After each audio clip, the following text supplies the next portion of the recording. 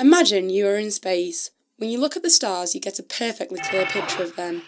But as you go closer to the Earth, entering its atmosphere, wind and temperature differences cause turbulence that distorts the image of the stars. This is what makes the stars twinkle.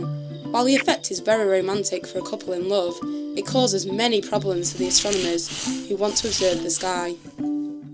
To deal with this problem, an astronomer named Horace Babcock came up with an idea called adaptive optics back in 1953.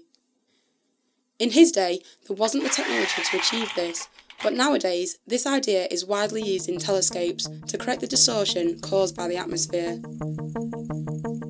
But how does adaptive optics work? The astronomer shoots a powerful laser into the sky. When the laser reaches the edge of the atmosphere, the frequency of the beam stimulates the particles, causing them to glow. That glow acts as a fake star, which can be used as a reference to calculate the distortion. When the light from the fake laser star reaches the telescope, as a wave, it is sent to an instrument that calculates the atmospheric distortion.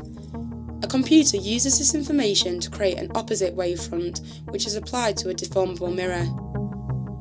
This mirror consists of a very thin layer of flexible metal, with hundreds of small magnets attached onto the back. These magnets instantly move up and down so the surface of the mirror is transformed. The mirror now has the shape of the opposite wavefront, so the light wave is evened out after it strikes its surface. This enables the astronomers to view a clear image of the stars.